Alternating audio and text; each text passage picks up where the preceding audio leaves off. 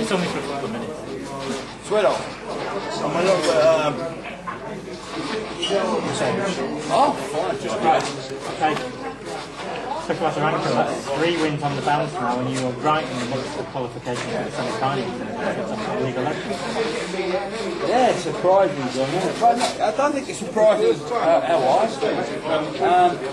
But I felt like that after last week at Reading, I think there's a legs difference between myself and Chris Geller, like sitting drawing 4th place for that one at 77. That one length doesn't mean a lot, but as I said, he's beginning this Fred League of Legends way back on the 30th of May in front of Patrick on Instantaneous Sport. If you're going to lose 7-5, because I still believe to this time that you're going to next week here. But I think that 4th place will go on leg average. And, well, what I can tell you, sorry to interrupt, by my calculation, I've done some rough calculations, and you're playing Peter next week, is that correct? Well, by my reckoning, you only need to draw next week against Peter to go through, because you're ahead of him on the leg difference now. So all that reasoning that you came up with about the leg difference seems to have... I must say something a little bit different there, because I mean, if Keith wins this next match, and wins his next match next week, and I'm the draw next week, so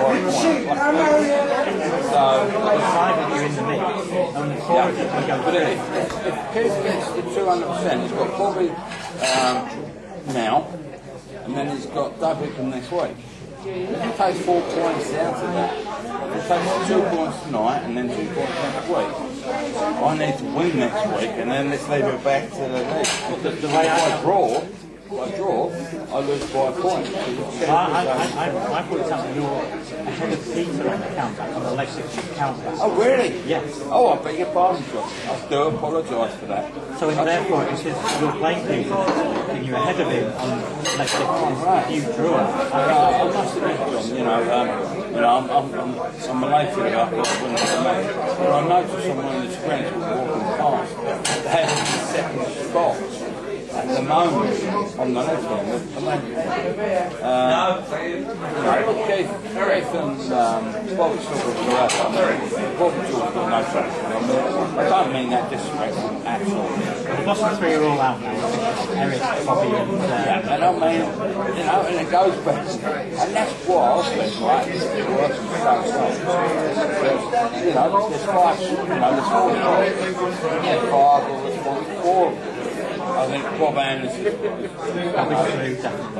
a bookmaker for John Whitbread, I think they've got reckoning on that at the moment. They've really gone with Bob, and I think I had shown that like 2 weeks. No matter who doesn't matter, I played against him or anyone played against him.